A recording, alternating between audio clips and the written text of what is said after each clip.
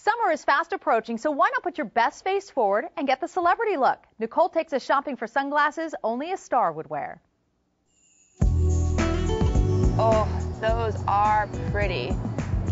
Well, it's about time to be wearing the sunglasses, so we're here at La Lunetterie, which is French for eyewear. But the French didn't make sunglasses so popular, celebrities did. And we're going to ask them, how do we get that celebrity look for less? So when we want to get that celebrity look, what's the first thing we should really be concerned with? Is it brand name? Brand name could be an option, but particularly is shape and color. Some shapes wear the trend more easily, but every face can pull off that Hollywood look if it's done correctly. Because what you may love on another celebrity may not fit you, kind of like hairstyles. Yeah. People can bring in a photograph. We can then maybe give them the interpretation that's right for them. This is a very cool company out of Southern California. It's manufactured in Japan, and it's called Barton Herrera. And these are the sunglasses that Angelina Jolie, Brad Pitt, Kate Beckinsale wear. And obviously they could afford to put anything on their faces, so they're probably good enough for me. They may look initially, if you put them side by side, like something else, but once you feel them and once you wear them on the face, the fit is far superior. When we're shopping for sunglasses, how can we tell the difference between a $400 pair and a $40 pair, obviously except for the price tag? They may look very, very similar outwardly, same color, same shape. The $40 pair of sunglasses, put them on, they'll be fine for maybe a short amount of time, but they're going to break a lot more easily. The $400 pair, all the components, the finish, the lens quality, and everything is far superior. And it also means that over time, it can be readjusted.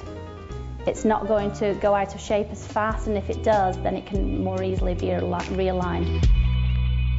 The everyday person, whether it's a soccer mom or a would-be celebrity or, the young girl, the young teen girl that wants to pull off a fashionable look, they can do it providing they get the correct fit for their face. And some people can do it themselves, but it's always better if you have an expert that can point out the flaws and the fantastic fits for you. Now, Shelley here has a slimmer, slightly more angular face. So what's going to work well on her is something that's softer, like a soft oval or a soft rectangle. Anything that doesn't have sharp pointed edges. For red hair, they work really well with the classic tortoiseshell. Kathleen has a fuller face. It's a nice oval, which means she can wear almost any shape. But we went with a fun for her. She's young, and this is one of the great colors for the summer, this great violet. If you have a very round face, you want to avoid totally round. You want to wear something a little bit more that has slightly more exaggerated corners. Thank you, I love them. You're welcome, bye-bye. It was a big decision picking out this little pair of sunglasses, but it does make sense. It's the first thing people see, and it can make a big statement, especially when you want that celebrity look. Just make sure they fit properly. They're not a good deal, even if they're inexpensive, if they don't fit right, kind of like clothes, and have a professional help you. They have stylists. We have salespeople. Seems like a good trade-off. For Better, I'm Nicole Camerata. See you guys later.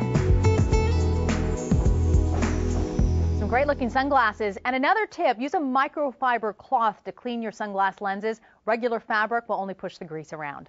This has been Better.tv. For more stories like the one you just saw, catch the weekday television program Better, your source for styles, trends, relationships, beauty, fitness, and other stories that will help make your day better. Check local TV listings to see if Better airs in your city. Thanks for watching.